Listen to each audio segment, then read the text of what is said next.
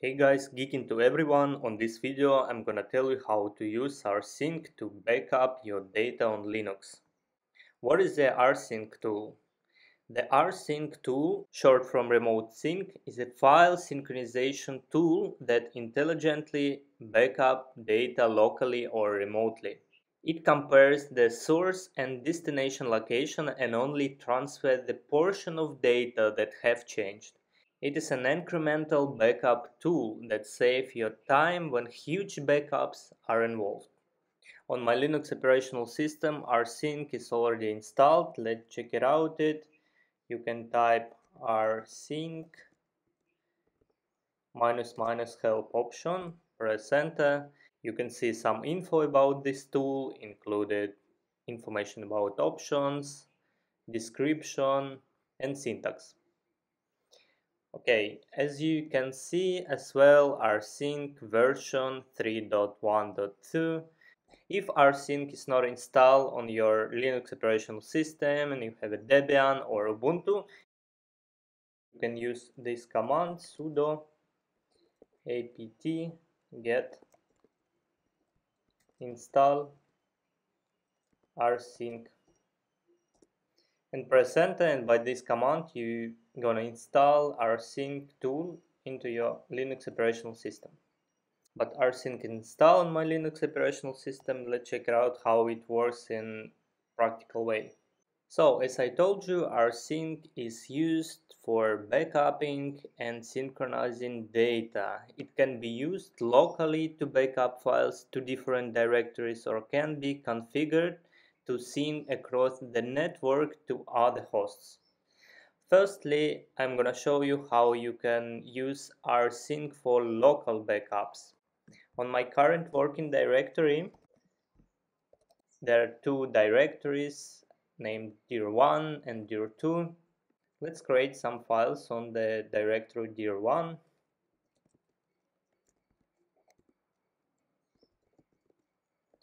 Let's create file name file1, file2, and file3. There are three files on the directory dir1. Let's add some text data inside file1.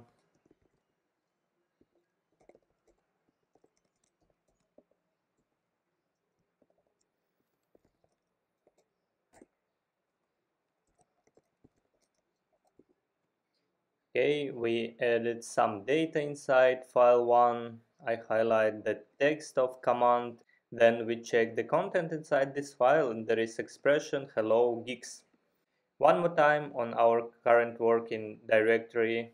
There are three files, file1, file2, file3. Now let's back up all these files, all this data from the directory dir1 to directory dir2 using rsync commands.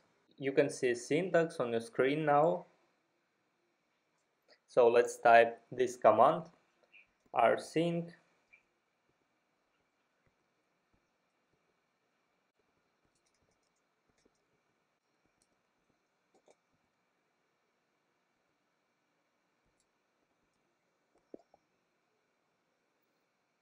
Okay, let's press enter.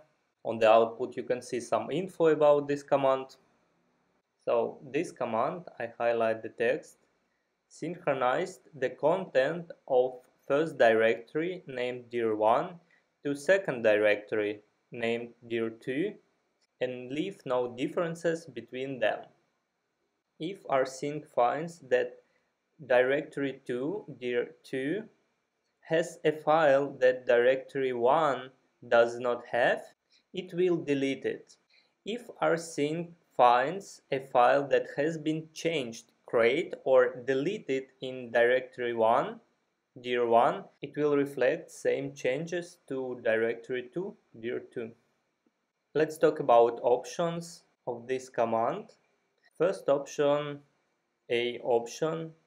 This option syncs recursively and also preserves attributes such as symbolic links, file ownership, permissions, and modification times.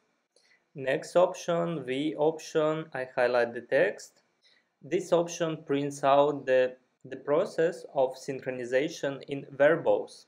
Then option minus minus delete. This option tells Rsync to delete any files that are in directory 2, dir 2, that are not in directory 1, dir 1. If you use this option, I recommend you also using the verbose option, this one. So let's check directory dir 2.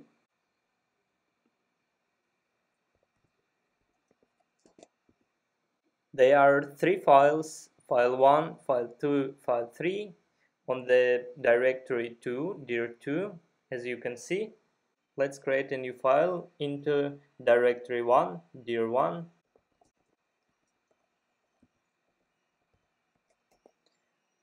I call it file 4. And let's run rsync command one more time.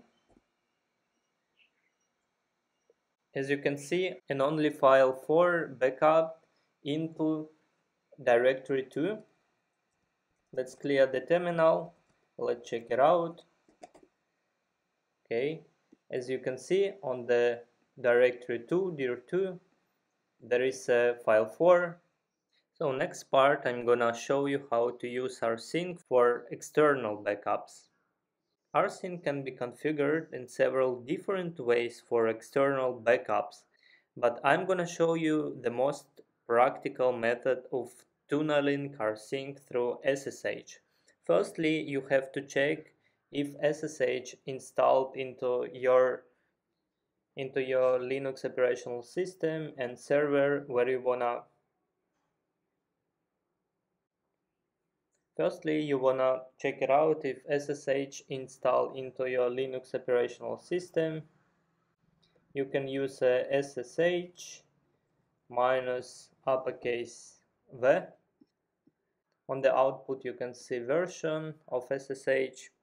If SSH is not installed on your Linux, you can use a sudo apt get install SSH. But on my Linux operation system SSH is installed, so I don't want to run this command. Then actually we're gonna run the same command we did for local backups, but include necessary additions for tunneling Rsync through SSH to another server. So let's type this command rsync av delete e ssh dir 1.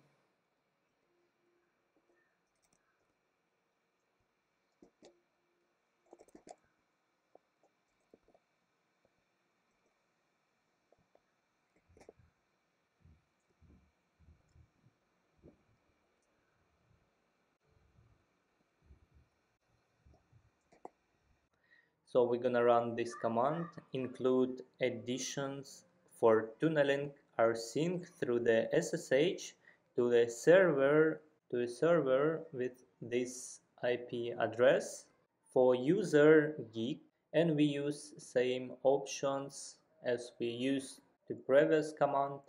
You have to be sure that SSH installed on your Linux operating system and to remote server as well. By default, SSH use port number 22, but if you want to use a specific port, you can do it like that, -p, and the port number, for example, it's gonna be 1, 2, 3, 4, 5. By this command, you're gonna use a specific port for SSH instead of port number 22, which SSH use by default. So when you run this command, rsync backup all data from directory dir 1 to directory dir 3 on remote host. This host, I highlight the text, and we're gonna connect to this host using Geek user. If you do that, So you can back up to remote machine by this command. So in part 3 of this video is automating Rsync backups. You can use a cron on Linux to automate the execution of commands such as rsync. I can show you how you can do that. Firstly, you have to run cron tab -c.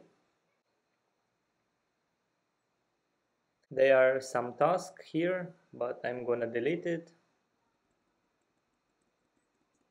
I'm gonna create a task on cron tab to back up a local directory on my Linux operational system.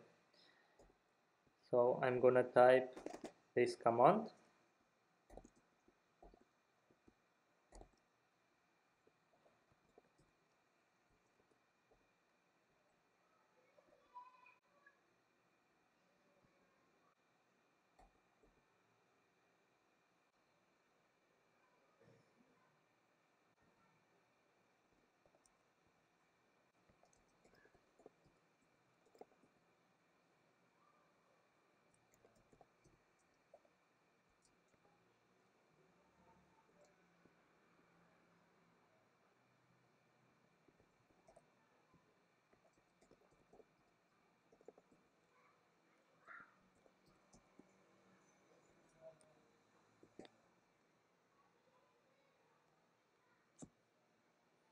Okay, and I'm gonna save this file.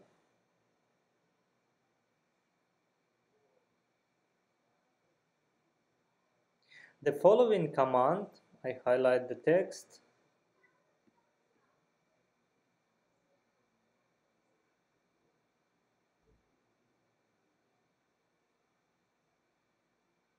We'll run the rsync command every night at 10 p.m. The first 0 specifies the minute of the hour and 22 specified 10 p.m. Then we want this command to run daily. We have to leave the rest of fields with asterisks. As you can see, there are 3 asterisks. Then you specify the command you want to run on this time. So we're gonna run rsync command with the option we already discussed. This option, which helps to back up incrementally. And then you specify the first directory you want to back up. It's directory dir1, and you want to back up this directory into another directory on the local machine named dir2. So we already save it and we exit it.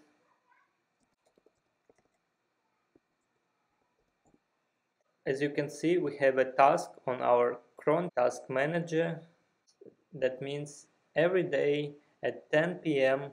this command is going to be run and back up our data on local machine. Thanks guys for watching this video. I hope you like it. Don't forget to subscribe and like this video. Ciao ciao.